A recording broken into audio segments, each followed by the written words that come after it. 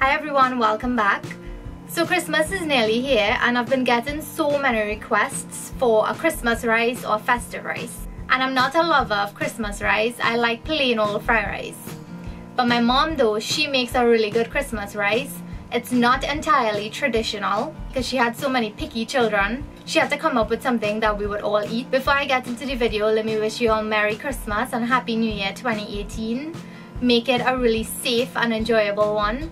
And as you watch the video, I'm probably in Trinidad soaking up the sun, so you know what that means. There's gonna be a lot of Batman videos coming up soon, so look out for that. I hope you all enjoy my mom's recipe for Christmas rice or festive rice. So here's what you're gonna need for the Christmas rice or the festive rice. I have some boiled rice. This rice has been boiled between mushy and hard, so it's just in between. It's kind of like when you're making fried rice.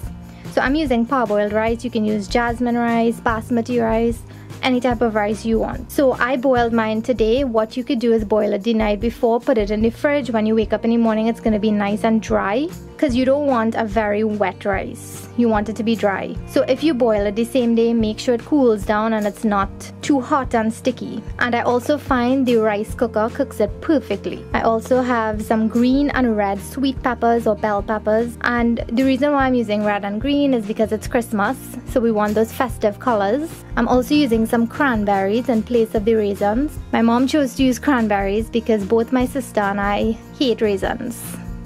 Hate is a strong word. I could tolerate it in some things, but for rice, I just can't do it. So I have some walnuts and some cashews here.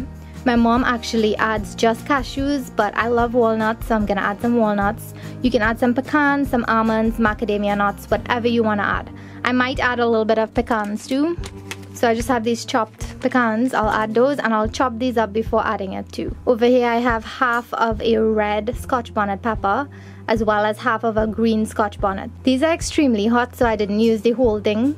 Like, I'm kind of choking up to talk right now because it's so strong. But you can omit this hot pepper and just use pimento peppers or any type of mild peppers. I have some pimento peppers here that I just finely chopped. You can use red as well, but I don't know why it's so hard to find red pimento peppers in New York. So I'm just gonna use the green one. I have some garlic and some ginger just minced finely. I know a lot of you don't like ginger, so if you don't want to add it, it's totally optional. I have some chopped celery leaf as well as the stalk.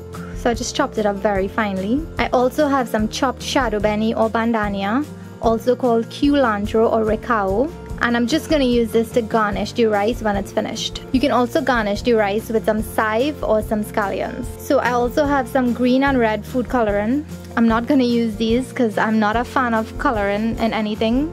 I mean, I eat it, but I'm not a fan of it. My mom likes to color her rice though. But I'm gonna go the more natural way. So to get the rice green, I'm gonna use matcha powder instead of green food coloring. And this is just things I have on hand. I know in Trinidad it's going to be hard to find these ingredients. Instead of the matcha, you can boil some spinach leaves or pound it up and just take the juice from it and mix it in the rice. I haven't tried it, so I'm not sure how it'll turn out. But I have tried the matcha and it did work.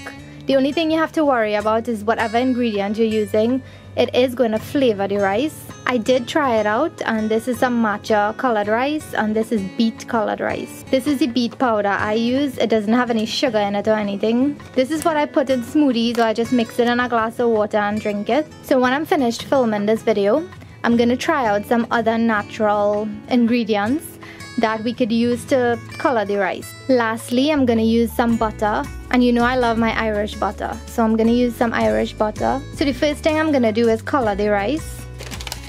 I'm gonna do the red first, so I'm gonna put a little bit of the beet powder. And this beet tends to get really lumpy, I don't know why, so just make sure it's broken up.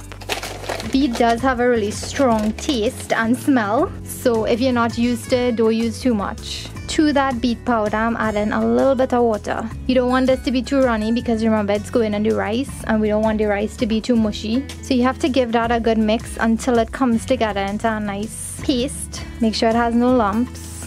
So as I mentioned, my mom doesn't color a lot of the rice. She just colors a little bit.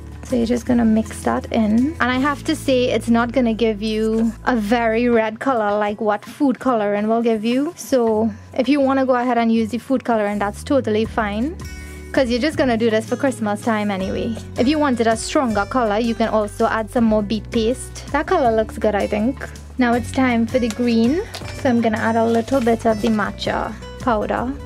And matcha is very expensive, so you can't use too much. So I'm just gonna put a little bit of water. For matcha, there's a bamboo whisk that's used because matcha is quite lumpy. So the bamboo whisk really gets it nice and smooth, but I think I lost my bamboo whisk. So I'm just gonna use a regular spatula here. So just mix that in.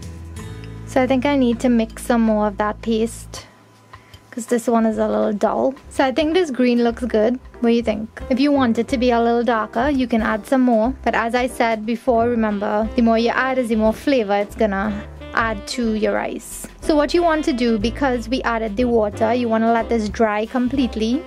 Because if we go to mix this into the white rice now, it's just gonna transfer all the colors onto the white rice, which we don't want. So I have my heat on medium high. I'm gonna add a piece of butter. And I'm also adding some of this avocado oil. So you just want the butter to melt and the oil to heat up. First I'm gonna add my garlic and ginger. After about 30 seconds, add the pimento peppers, the hot pepper. After a minute, add those colored sweet peppers or bell peppers. And you'll see how nice and colorful it's gonna look. And you see how vibrant these colors look? If you overcook it, it's not gonna look that vibrant, so you wanna try your best not to overcook it. So I just left it for 30 seconds. I'm gonna go in with the white rice now. Well, the parboiled rice. Mix in your green rice. And your red. I know the red is the most vibrant color, but it's fine. You could still see that the rice is very festive.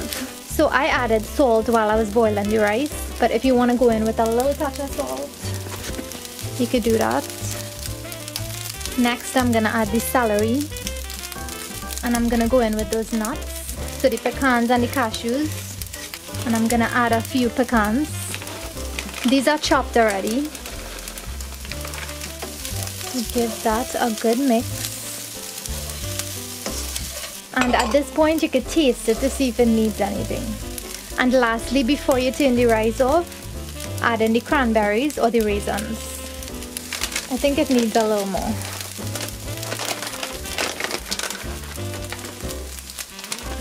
If you wanted, you could chop the cranberries smaller. So I'm gonna turn it off now. You can finish this with a little bit more butter. You can finish it with some sesame oil. I'm just gonna garnish it with a little bit of chopped bandhania. And that's it. That is how simple it is to make my mom's Christmas rice or festive rice. So you can also garnish this with some chive or some scallions. You can add whatever type of vegetables you want to add to this. You could add some peas, some carrots, some zucchini, whatever you want to add to the rice. Or you can even add some bodi or string bean. That would go great in this rice. So I hope you all enjoyed this really simple, delicious recipe. Thank you so much to my mom for sharing this recipe with me. I did make some tweaks to the recipe. I colored the rice using natural colors, and I added some more nuts, the walnuts and the pecans.